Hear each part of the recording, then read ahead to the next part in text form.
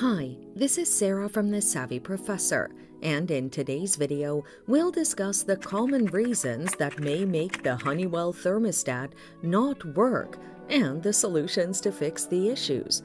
Let's get started.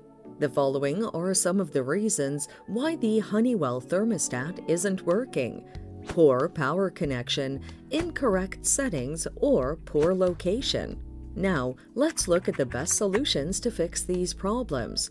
Check the power supply. Replace the batteries if your thermostat is battery-powered. If it is the smart model, you can inspect the wiring to see if the wires are detached and attach them back.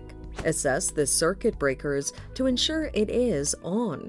Ensure the door on the HVAC system is closed for the display to work. Set the thermostat properly.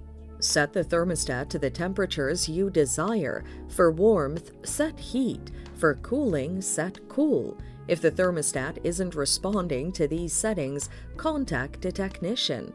Shift to a better location. Too much exposure to sunlight and dirt may limit the functionality of the HVAC system. Shifting it to a place far from these risk factors and occasional cleaning will result in an accurate temperature read and a better HVAC system lifespan. And that's it. Thanks for watching. Till next time.